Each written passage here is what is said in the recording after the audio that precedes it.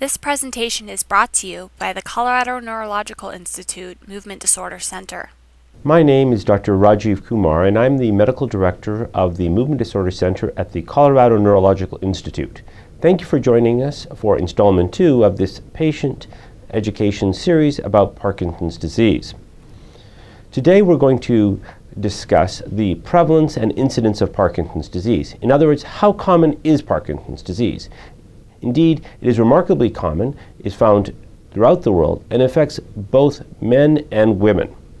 We really do not have a complete understanding about the cause of Parkinson's disease, but a great number of advances are being made also in this field. We understand that there is a significant genetic, but probably also a significant environmental influence. Parkinson's disease is remarkably common, affecting about 1% of individuals in their lifetime. The disease becomes increasingly common as people age. It affects about 1 to 1.5 million people in the United States and 4 to 6 million people worldwide. About 60,000 individuals are newly diagnosed with Parkinson's disease each year in the United States. The greatest risk factor for developing Parkinson's disease is increased age. The disease generally affects people between ages 40 and 60 years, though can also occur in both younger and older individuals. The disease affects men more than women in a ratio of 3 to 2.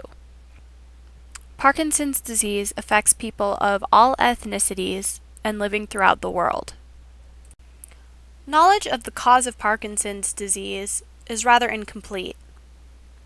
What we do understand is that the disease often develops due to a complex interaction between one's underlying genetic background in combination with environmental factors and increased age. Environmental risk factors include exposure to herbicides and pesticides. There are other associated risk factors, including rural living and exposure to well water. Some environmental factors are associated with a lower than average risk of developing Parkinson's disease. Negative associations include use of caffeine, cigarette smoking, and use of anti-inflammatory drugs such as ibuprofen. These environmental associations represent statistical correlations and are not definite causes or preventions of Parkinson's disease. About 5% of Parkinson's disease cases have a monogenetic cause, meaning they are due to a mutation in a single gene. New genes that cause Parkinson's disease in this way are discovered at a rate of nearly one gene every 3 to 6 months. About 10 to 20 of such genes have already been identified. Many of these genes are involved in cellular disposal of misfolded or abnormal proteins. Although monogenetic cases constitute only a small percentage of people with Parkinson's disease, better understanding of these genes and how they act within the cell can help us to understand the disease as a whole. Such insights are important for the development of new preventative treatments.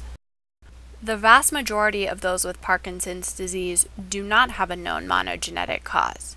Rather, it is thought that one's genetic background may predispose him or her to developing the disease. This genetic predisposition, when combined with environmental factors, can lead to the development of Parkinson's disease. A common saying is that genetics loads the gun, but environment pulls the trigger. The cause of Parkinson's disease in most cases is not entirely understood, but likely lies in the complex interaction of several factors. As we have reviewed already, Parkinson's disease causation is a rather complex topic, and it seems that there are both genetic and environmental influences when one develops Parkinson's disease. Having Parkinson's disease itself does not mean necessarily that each of your children will definitely get Parkinson's disease, but it does mean that they're at increased risk. Indeed, their risk in general is about 2 or 3 times the risk seen in the general population. Now, the understanding of Parkinson's disease, risk factors, and causation is dramatically expanding, and we are learning more and more, especially with respect to the genetics of Parkinson's disease. Here at the Colorado Neurological Institute, we are actively engaged in research regarding the genetics of Parkinson's disease, and if you wish to know more, please visit our website. I hope that you will join us for the next installment of this Parkinson's disease education video series.